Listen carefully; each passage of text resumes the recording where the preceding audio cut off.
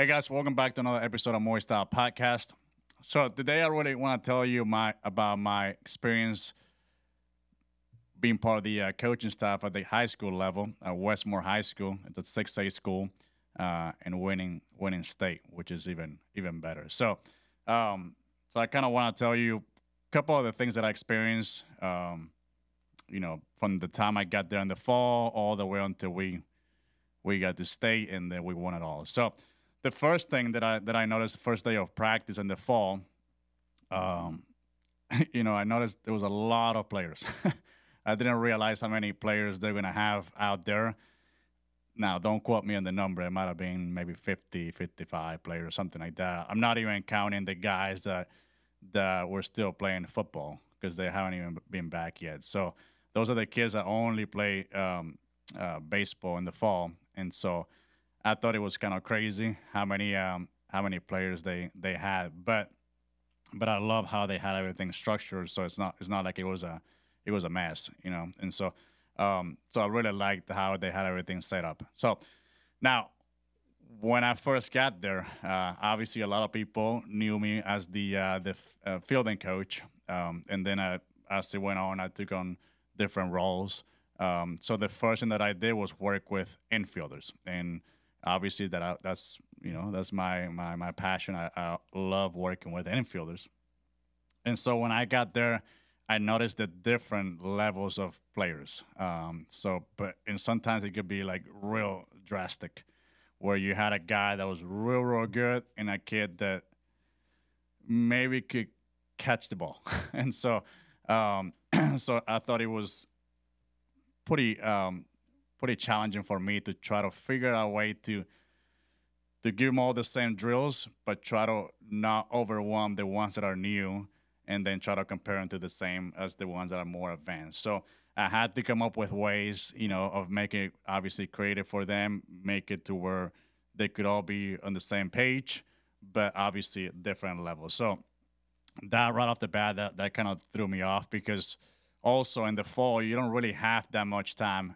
You're only very limited on how much time how long you can practice in the fall. Now in the spring is different because obviously you're getting ready for season, all the stuff. But in the fall you're kind of limited on that. So now, what I really liked, like I said earlier, it's how the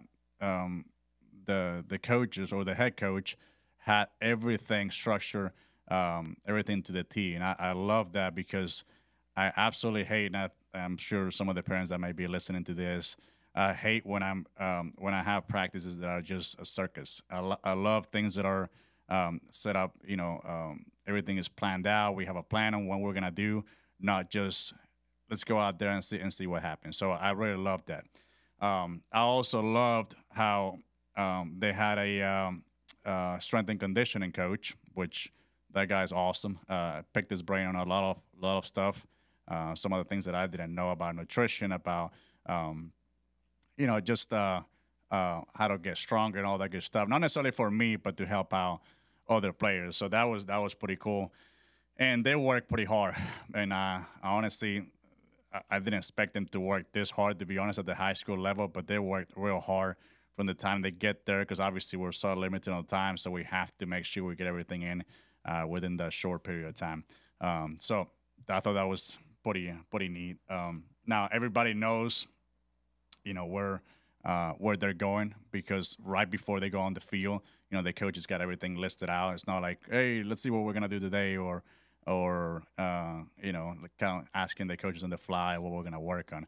Even though he worked with us, he already had a plan set up before practice. Now, one of the cool things that I think I experienced was the team building activities, right? So I always thought that you have to just practice on your skills, all that great stuff. Everything that has to do within the game, right? So like base running, pitching, situational plays, all that type of stuff. But one thing that I learned big time was that it's not just working on your skills, but you also have to work on that team bonding. And so we had a lot of team activities, or I don't know what you would call it, like challenges or games that they would do outside of just like they would do it on the field, but it's not just taking ground balls and hitting balls and all that stuff. So they had different obstacles. Obviously, at the end of the certain period of time, like maybe at the end of the month or something like that, they will have a punishment. So obviously, they learn how to compete. They learn how to work with each other. Because at first they wanna kill each other, but then at the end they realize that they have to work with each other to be able to make it happen. We had I remember we had a one of the courses that we had was we had a pitching machine at home plate, and so we we would feed them like three balls at the same time. So those balls are shooting back to back to back, and they have to really communicate to make sure they don't drop one of them. Because if they drop one of them, they have to reset and do it all over again. So they really had to work on that communication. It was kind of funny at first, but once they got the hang of it, like it was pretty cool to see. They would also like the stuff that you kind of see maybe in football, where they have to like kind of flip a tire, but they have to make sure everybody takes turns. So they would do all kinds of different activities like that to be able to learn how to work together, which I thought it was genius because sometimes we spend so much time on practicing with the players, but we forget about that team bonding, and then we preach, working as a team, but we don't. I guess sometimes we forget to think outside of the box.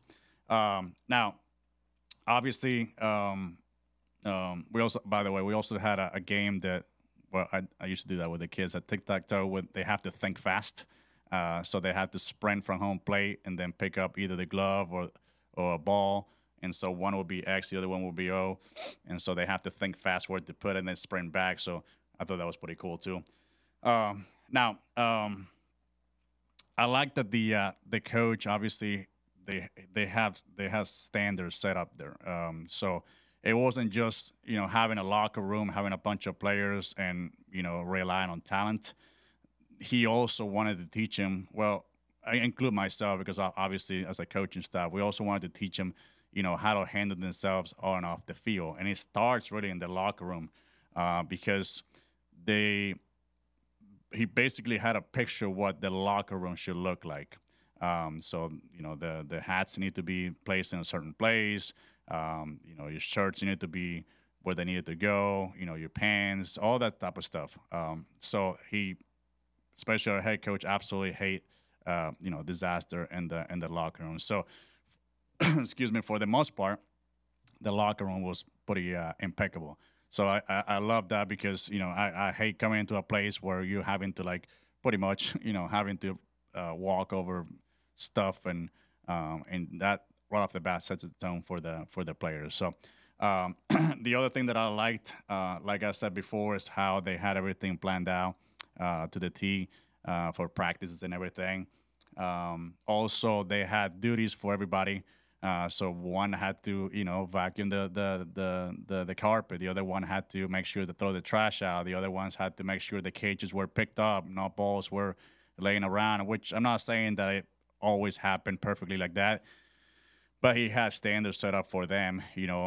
Balls were not, hanging off to the side or tees all over the place. So there was always something for everybody to do. Obviously, that's part of working as a team and teaching them how to prepare themselves and how to take pride in what they have and what they do. So I obviously absolutely love that. And I've already talked about practice organization, because I used to think, I was like, man, how do you figure out who's who, where they go? And obviously our coach there, he knew where he needed to go, where everybody needed to go. I'm sorry. So obviously that was pretty helpful. So nobody was, confused or lost or anything like that. He would also put, what shirt we're wearing for that day, all that type of stuff. Now, in the fall, we did a lot more defense. So I'm not saying we didn't hit at all, but we did a lot more defense than anything else, because obviously we could be outside more. Because when it starts to get cold, it gets pretty tough. Even though we have turf field, it still gets pretty tough, and at a certain temperature, they don't let you go out there to practice, so you have to be indoors. So we did a lot of defensive stuff in the fall. We went over different situational plays. Um, Obviously, fielding skills. Outfielders, infielders, um, all that type of stuff.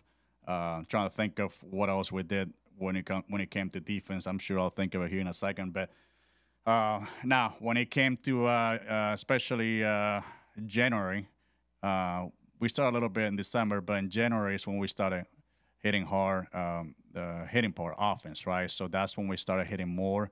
Obviously, we're getting ready for season because it starts. Don't quote me on this. I'm drawing a blank on when the scrimmages start, but I think it's sometime in February. And so we will start. We will get going with hitting. Obviously, pitchers will start throwing bullpens, all that great stuff. And so as we went on, okay, so like that's one of the things that I learned when it came to hitting, that you can't just stick with the same thing, especially if it's not working. So we had to come up with different drills. So we kind of it's kind of trial and error because not it doesn't have to be because I think a lot of times coaches think that just because you believe that doesn't mean that it's gonna work that way. So sometimes you have to kind of improvise and kind of see what fits best for the team. So I'm not saying that we had it down to the team perfectly, but we found drills that will work best for them. So to work on off speed, to work on fastballs, to work on driving the ball the other way, to work on being more selective of the play, all that type of stuff. So we have different drills for that.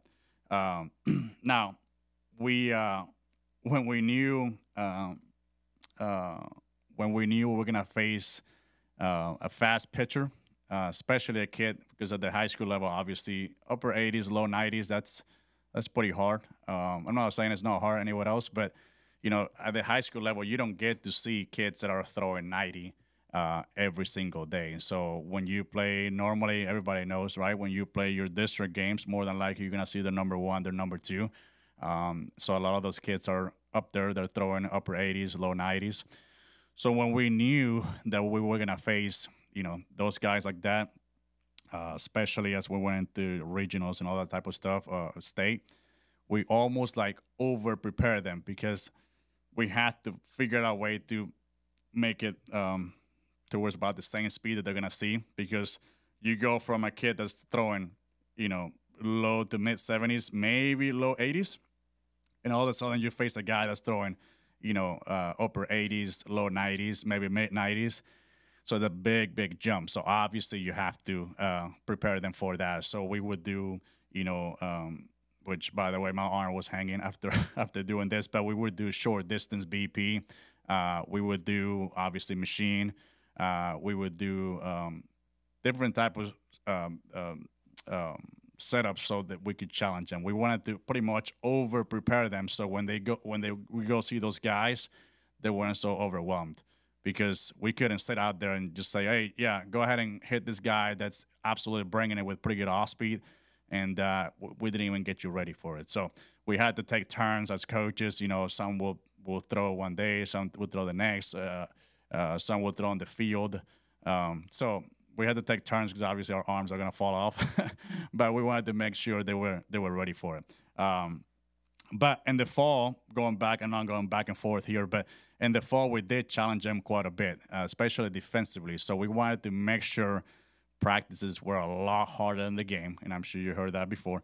But we wanted to make sure we did that because we wanted to make sure we challenge them because we would put players that are obviously very talented with the ones that are not as talented. So they have to figure out a way to fight through and work as a team together and challenge themselves. And to me, I think it was pretty helpful in the season because one thing, especially our head coach, Coach Honecker, would talk about is that our players would never panic, and I can agree with that because those guys, we would be down by 6, 7 runs, and somehow we would find a way to come back. Not always, but I don't know. We just had guys that they weren't scared to fight back. So that was pretty cool to see. And all the goals that we set up for them. Obviously, it's kind of hard, because we always talk about these goals, all this great stuff at the beginning of the season, but then when you're in the middle of it, sometimes you forget the stuff that we went over before and how to trust that whole process there. Now, when we went to regionals, it was kind of crazy because I think we start off doing okay, and then we kind of mid-season we kind of went a little. We had a little roller coaster, so we would be up and down, and so it was a little crazy. But we went and we faced a team. I forget the school's name. We played in game one, and so we were facing a guy that he must have been throwing maybe 70s, maybe upper 60s sometimes. And then the second game we played against Edmond North, and we faced the guy that Vanderbilt commit. So he was a senior, and I'm pretty sure he was throwing either low to mid 90s. And there's a guy that obviously has got a pretty good chance to get drafted this year and all that great stuff. But it's pretty crazy how we had to go face a guy that's throwing, upper 60s, maybe low 70s. Now we got to go see a guy that's throwing mid 90s. So that was pretty tough. One of our coaches, Coach Gutierrez, he was actually after the game was over, the first game, he took him out there and literally threw balls like a real short distance, not for them to swing, but for them to be able to track. You just kind of get used to the speed a little bit because it's obviously a big change. We didn't do as well that game, so that was our first loss in the regionals. And in 6A, I'm not sure how it is with the other levels, but I know in 6A you go regional, so you double elimination. Then once you go state, it's single elimination. So obviously, if we lost another one, we were done. But I don't think our hitting was really our struggle that game. I think it was more of our defense. And so normally teams will take in and out. They would, in and out for ones that don't know, you your pregame stuff basically. So they take outfield, they throw the bases, and then you bring the infield in, they throw the bases, and then that's it. You wrap it up there. But when we got to the fielding part, that day they didn't do the greatest defensively. Obviously, me as a defensive guy, I take a lot of pride in that, and I was pretty aggravated. And I wanted to make sure these guys actually made plays because I said, the last thing I want is for us to lose the game defensively. And so, especially when we're facing a guy like that. So the next day, and the reason why, I keep going back and forth, but the reason why is because we play a lot on turf. And so they're so used to playing on turf field that when they went back to play on dirt field, it was a big difference because obviously you don't get the same hops as you do on turf. And so we literally spent like the last 5-6 minutes just hitting them ground balls one after another, just over and over and over, giving them a bunch of different crazy hops, which obviously it's a big difference when you go from turf to dirt field because you're not going to get the same hops you do on turf. So we hit them a bunch of ground balls. We just wanted to make sure they were ready for that game, and we wanted to make sure we didn't lose that game because we didn't do well on our defense, so we wanted to prepare them. And then we went on to the next game, and then we won. And then we faced their number 2, Edmond North, probably throwing, I would guess, probably upper 80s. Pretty good pitcher. And then we I think I can't remember what the score was. We beat them. So we won regionals, and now we're going to state, right? So one thing that I remember the coaches would tell me, because, it sounds kind of funny, but they would always tell me it's all about who gets hot at the right time. And it's so true. As obvious as that may sound like, it's so true because we had some players on our team that struggle offensively just pretty much throughout the whole year. Some throughout the whole year, some up to midpoint of the season. And then they just literally came clutch at the right time. They just got hot at the right time. I don't know what happened, but they just locked in and made it happen. And one thing that I got from them is that obviously we all know that saying that's not about how you start, it's how you finish.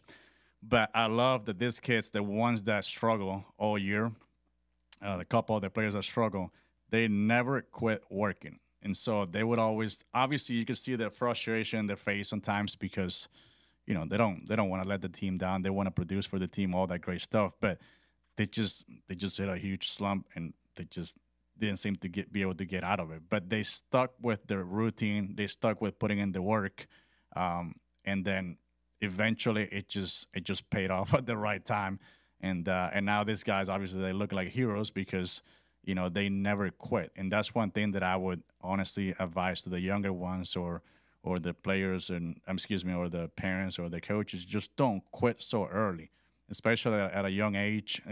People are like, well, my kids just can't hit, can't do this, can't do that. Yeah, but you got to give them time. If you stick with it, I'm telling you, it's gonna pay off at the end. Or at least you're gonna see a lot better results than what you start off with. So I thought that was pretty cool to see. And then when we got to the championship, we were down by three. They hit a 3-run home run, breakdown in Oklahoma City, and so I think we were down up to I'm drawing a blank now, until the fifth inning, and then we just came back. We got on fire again. We got on a roll, and we just they hit a fly ball to center field.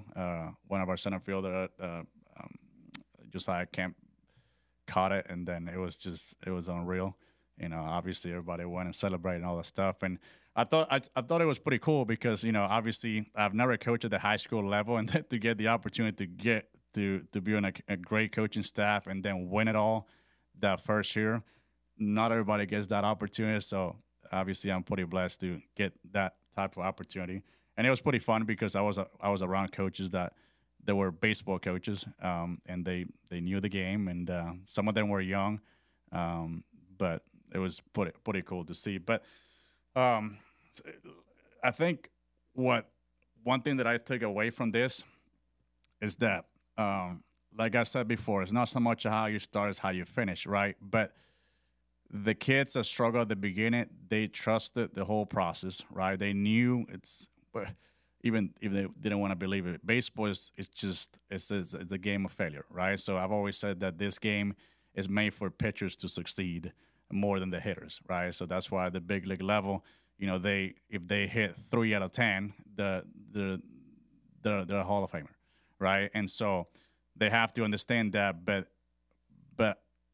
I really admire the kids that really stuck with it, and they always put in the work day in, day out, and they never quit. And then the last thing that I got from it is that as a coach, you have to really, it takes time for your players to trust you. Okay, sometimes they already know about you, so they trust you right away. But a lot of them didn't know who I was, right? So I'm talking about me specifically, right?